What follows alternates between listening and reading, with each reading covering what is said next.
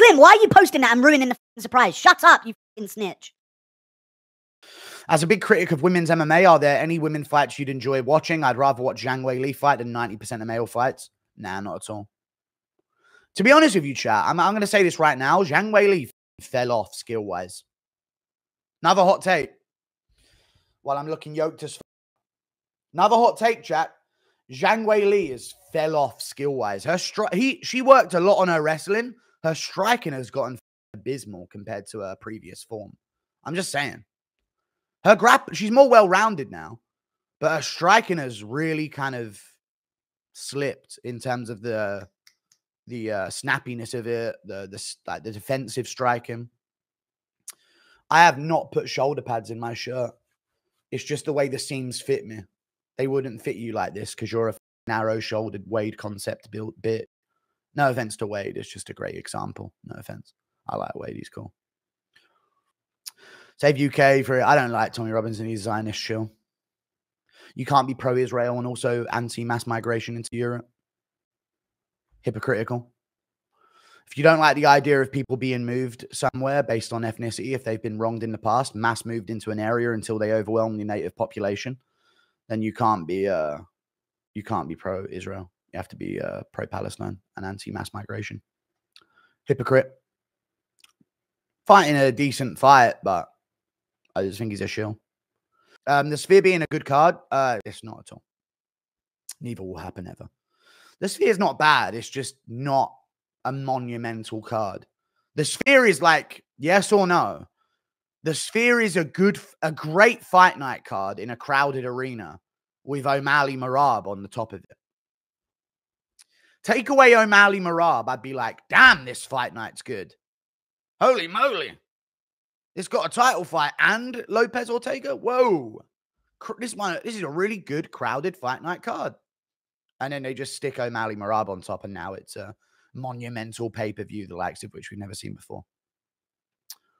I mean, come on, if it didn't have O'Malley Merab and it was a fight night, O'Day Osborne would be a feature fight. So that's like a fight night.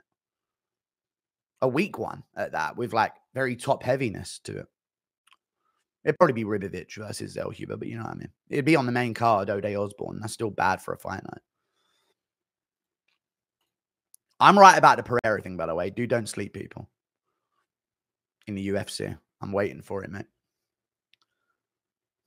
You might be the biggest Pereira fan. I am. I'm a huge Pereira fan.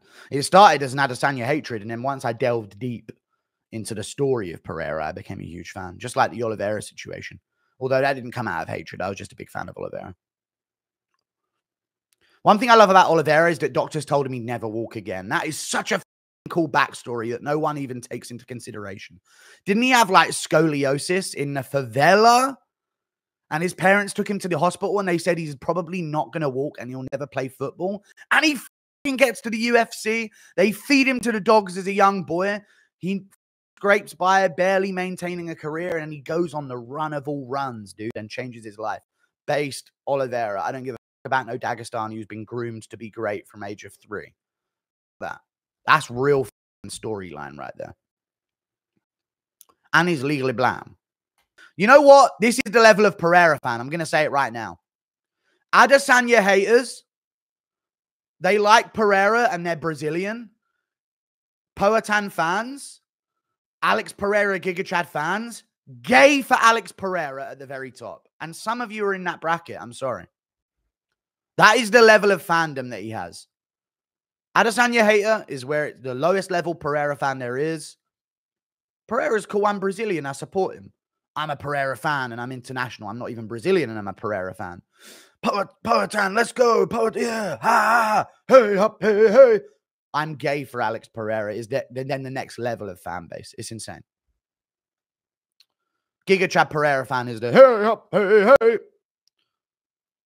Dum, dum, dum. That walkout, dude, followed by "This is how legends are made." Whoa. Whoa. What I should have switched my pick then and there. He one punch KO'd Strickland. He didn't. He had to follow up on Strickland because he popped right back up after he got dropped. You haven't watched fights. Don't speak and never vote in your life. Your name's Teddy. Your parents did not think you would make it to adulthood. They assumed you were so dumb you would die at childhood, which is why they named you short term by calling you Teddy. That's not an adult's name. They had no faith that you would make it to adulthood with a bullshit name like that. You called you a bridge. It would have been a perfect set of insults otherwise. Look at the guys. Alex finished Hill. Yuri. I know. I'm saying he has finishes. He's never flatlined anyone. You dumb voting right having bitch. His 303 power was insane. Yuri won't be the same.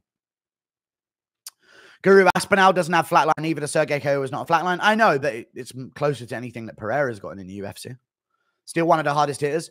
I didn't say that he wasn't one of the hardest hitters. Alex Pereira has not left anyone in the UFC asleep out cold with one punch. That is what I said. You voting right having... Aiden Ross almost had the same score on a one-punch machine as... No, he didn't. Ain't gonna lie, and the one-punch machines are different on each machine. How do you think Austin Bashi will do in the UFC? Don't know who he is. Can you talk about Merab's staff now? What's happening? He's got staff on his arm. They took pictures on media day. He's got blatant staph infection on his arm. I'm going O'Malley. Odds of Lopez being the one to dethrone Ilya? Unlikely. I think Ilya's a better finisher than him. And that's where Lopez is going to lose. I think Lopez's biggest risk matchups are Josh Emmett and Ilya Tapuria. He could just finish Emmett, though. Emmett is finishable. I think Sean S. could win with sub attempts and counters. He could, but he wouldn't win off sub. Strickland would win off sub attempts. Is that what you're telling me right now? No. Because you just watched him throw around Chris Curtis, which was obviously Shark Tank rounds, by the way. Ariel and Anik fight now. Can you break down Rebecca versus Oral Bly?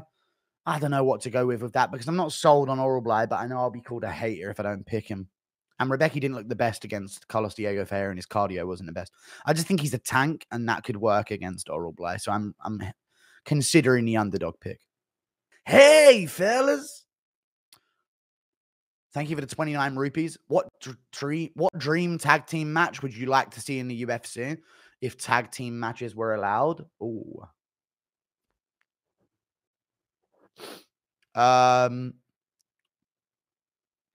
Dricus and Manel Cap versus Israel Adesanya and Kai Kara France. Come on! What an answer! If that had never happened yet, if Dricus and Adesanya had not happened yet, Dricus and Manel Cap versus Adesanya and Kara France. What a tag team that would be.